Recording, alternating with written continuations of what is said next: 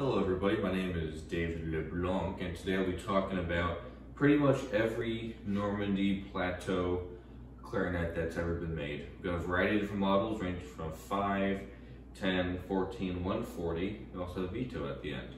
So let's start with the lowest in number, not necessarily the lowest in quality. The model numbers don't tend to scale up proportionally, I guess you would say. Some things do, like Yamaha. The YCL 20 is a lower class than the YCL 34, but then again, the Yamaha YCL 200 AD is less than 34. Anyways, the numbers don't really give a distinguishment on the quality and the level that each clarinet was at.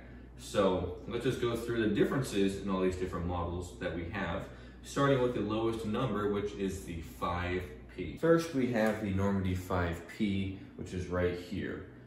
Normandy 5P was distinguished from other Normandy models, among other things, by the fact that it has what we call buffet style trill keys that are mounted on 3 sets of posts.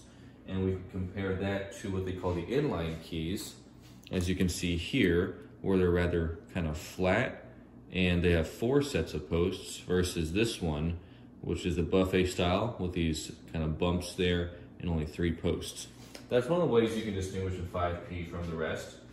Additionally, the 5P, when it was produced around 1960, had a list price of $159.50. That sounds kind of cheap for a brand new clarinet, but put that in an inflation calculator, we're talking something around $1,400, $1,400 for the Normandy 5P. Now that is quite expensive, for sure. I mean, that today, that would put it close to the range of probably brand new E11, which I guess is fair. We're talking about an so-called intermediate level instrument. Now, the 5P, or all the plateaus, would have been slightly more expensive to be anyways because of the plateau keys, which I'll be showing you now. So plateau keys are keys where there are no open holes anywhere on the instrument, not at all. Even the former thumb ring is now a thumb plateau. And some people call this a saxophone system. I don't really agree with that because there's no relation to this in a saxophone, but the keys are plateaued, somewhat like a flute or, like a saxophone. And an interesting part with the bottom joint is that usually we have what we call the 3-ring key, where there's actually 3 rings here that you can put your fingers on, that all depressing one would depress the others. But in this instance, we have to kind of split them apart and have an interesting mechanism on the side here, which allows these keys to move rather independently of each other. Now, the 5P has a wooden body and barrel. Of course, we can look a little bit closer at each of those parts, and we can see the wood grain if you look closely enough. Wooden body and barrel, but it had what we call a resin or resinite, or some people call plastic composite, whatever you want to call it, a non-wooden bell. And you can tell by the sound it makes when you tap it, as well as the texture and feel and look of it. Now, the 5P also had an upgraded version where you could have paid another $50 or so, bringing the price up to $200 for a 5P with a bell in wood, and that was a thing that they started doing in 1962. Now $200 inflates to about $1,800, so you're paying $400 extra bucks just for a wooden bell. And although there's a lot of people who think that bells make a difference, I'm sure they do, but not for $400. It sure doesn't. So that's the Normandy 5P, and by 1964 it was discontinued and replaced by the Normandy 10P. Starting in 1964, the 10P was on sale for $250, which at this point inflates around $2,000. So now we're talking, buffet R13 levels of quality, not necessarily quality rather, but price. Now, would this have measured up with a $2,000 or rather $250 buffet clarinet at the time? Probably not. However, this was marketed as a rather interesting enough. The marketing wasn't for a super high-end clarinet. Honestly, the marketing materials that we see from this era point towards this as being more of a beginner's clarinet, easier for people with small hands to hold. A lot of kids have trouble covering all the open holes with their small fingers. So a lot of market materials were actually geared towards that, which is strange considering the very high price. And, you know, Normandy is known as well for being a good brand, a rather, you know, decent intermediate brand of quality. So the marketing is rather strange, but regardless of that, let's talk about the 10P. By 1964, we have the 10P, and of course this has those inline trill keys with the 4 sets of posts. And the way you can determine the 10P is that you look at the body, barrel, and bell, and you're going to find that they are all wood. Every bit of it is wood. Even that bell that you're paying $400 extra for back in 1962 or so, now it came included, and you didn't have a choice not to get a wooden bell. Now the 10P is kind of similar to the other ones. You know, they're all rather similar in build quality and structure. They just happen to have different compositions and different quirks to each of them. In terms of overall sound tone quality, I guess you would go with the 10P due to it being all wood, but that's, you know, that's a thing that some people are rather controversial about, if wood actually sounds better or if it doesn't. So that is the story of the 10P, which was later discontinued, and we have the 14P right here. Now, it's important to realize that the discontinuation of certain models did not necessarily mean that they were introducing another one. In fact, a lot of these were actually produced concurrently with each other.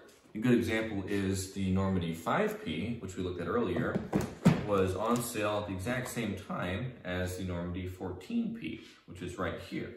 And they're very similar overall. The 5P and the 14P are essentially the same thing, except, of course, that the 5P is wooden and the 14P is not. 5P here, we can see the body is made out of wood. Let's get closer. The 5P on the bottom of the body made out of wood, 14P up here with the body that is made of a resinite composite material. Now the key work is exactly the same. They both have those buffet style 3-post trill keys. So they're essentially the same thing, just with different materials for production. Now, of course, the 5P had the composite bell, whereas the rest of the instrument was wood. 14P was the entirely composite. Curiously, however, although the 14P was made in France, just like the 5P, they have interestingly different bells. Oops. They have interestingly different bells here. So on the right-hand side, right here, is a 5P bell, which has a French-style logo. On the left is a 14P bell, which has American-style logo. American Normandies would tend to have this more script type of writing, whereas the French ones would have that old-fashioned type of font. So despite the fact that they are very similar, made in the same factory with the same keywork even, the bells were rather different. Either the 14P's bells were made in France and stamped the American logo, or they were simply American bells that were surplus or whatever and weren't made in France at all. That is unclear. Pricing difference between these two, these were around at the same time. 1960, we had both of these options. Essentially, the 14P was a downgrade because it wasn't wood, whereas the 5P was the upgrade version. 5P was $159.50, which is like $1,400.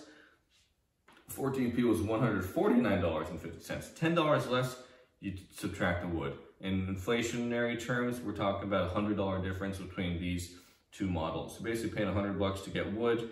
At that point, I would think it's rather worthwhile to do the upgrade. $100 is not very much in the scheme of an instrument to get an all wooden construction.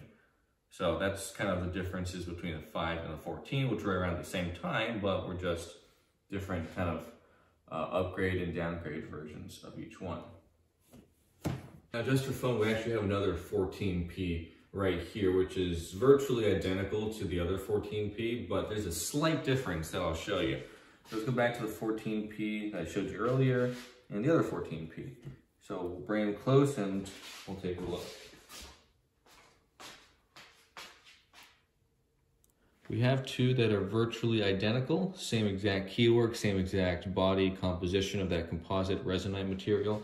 The only difference is that the other 14P that I just showed you has France underneath the logo, and the other one does not have France. They're both made in France, as far as I can tell, except one just happens to say it, one doesn't. So that's the interesting quirk about the second 14P.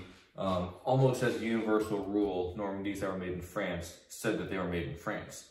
So it's possible that this was made in America, but unlikely, because these were just tended to be made in France. Almost, like I said, as a universal rule, except for certain American models, which plateaus tended not to be to begin with. You know, regular 14 would have been made in the US, but not the plateau. So don't know why it doesn't say France, but that's just how it is. Now the last Normandy I have here that we'll show is the Normandy 140P.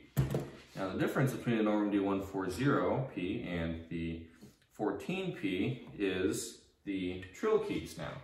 Trill keys, once again, we have the inline style keys, the 4 posts that you often see on Vito models. That's the only difference for the most part. The other difference is that the bell actually has a French style Normandy logo, whereas the 14P had the American style logo. So was this bell made in France? Probably. Was the other bell made in France? Potentially. Who knows? Doesn't really matter. They're basically the same instrument, except this one just has different trill keys. Which one is better of the trill keys? That's impossible to answer. I mean, as these keys, they both open up holes to the same amount, so it doesn't really matter which trill key system you have. I guess the 3-post one is a bit more likely to get out of adjustment if you drop it, because of the fact that 2 of the keys have to socket into each other, but it doesn't matter. So 140P was just a different version of the 14P for the most part. Not much to say about this one at all.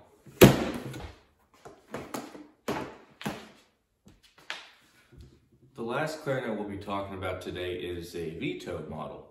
So LeBlanc Corporation has 3 different levels of quality, I guess, 3 different product lines in their company. On the low end for the student models, it's going to be Vito.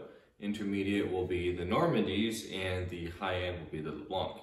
In this case, as far as I'm aware, LeBlanc, the real LeBlanc, never made any plateau clarinets, but Normandy and Vito did, and they were rather common amongst those 2 companies. This Vito Resotone is very similar to the Normandy. The main difference being it's made out of plastic instead of a composite material. Now, what do I mean by that? You can actually take a look. So on my left hand is a Normandy, and see, you can kind of see that the texture of the material has that sort of stippled appearance, whereas my right hand has a Vito, which is plastic, and you can see it's much more glossy and smooth. And you can also, if you're holding it in your hand, you definitely have a weight difference. The Normandy is significantly heavier, maybe by about 5 to 10% than the Vito.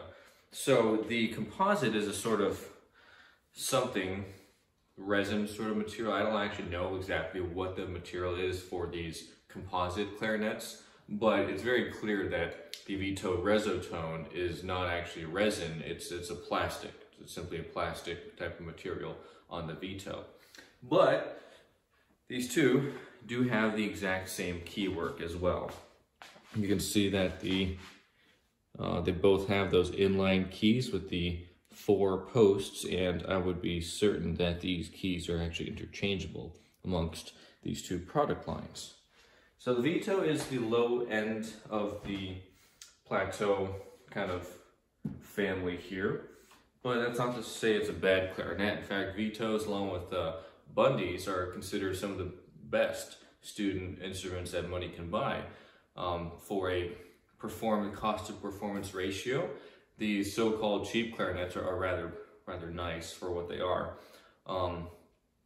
And the story of plateau clarinets is interesting because although they originally seemed to be marketed more towards children with smaller hands who had difficulty holding and covering holes, In fact, they're actually rather more useful, in my opinion, for older individuals with mobility issues. Examples would be folks who may have suffered some type of stroke or something else that rendered one or both their hands with less mobility than before. Individuals with Parkinson's who cannot cover holes properly. These allow anybody with mobility issues in the hands to pick up clarinets again and enjoy music like they used to. I mean, many people who undergo certain injuries are no longer able to play their instruments, which is a very sad situation, but these plateaus really are able to give these individuals kind of their old hobbies back. So definitely plateaus are a valuable and interesting part of clarinet history. They are not uncommon. They're not super common, but you can find these pretty readily on eBay and other sites. They're rather expensive these days because of their rather uncommon, unusual nature. These tend to run in the multi-hundreds of dollars, up to $600 for something rather nice, like the like that all wooden 10p. That'll definitely run you multiple hundreds of dollars, but they're very nice instruments. They definitely do the trick, and like I said, anybody with mobility issues in the hands will certainly appreciate having one of these instruments in their hands. So that's pretty much all I've got for the history of plateau, or not rather history, but the Normandy plateau clarinet line. Plateau clarinets have been around for almost 200 years at this point, but the most common and readily available will certainly be the Normandys and the Vitos. Thank you again for watching this quick little thing about the plateau clarinets. Stay tuned for more videos. Hopefully I'll be doing some more soon, and you'll see my lovely face more often than before. Thank you.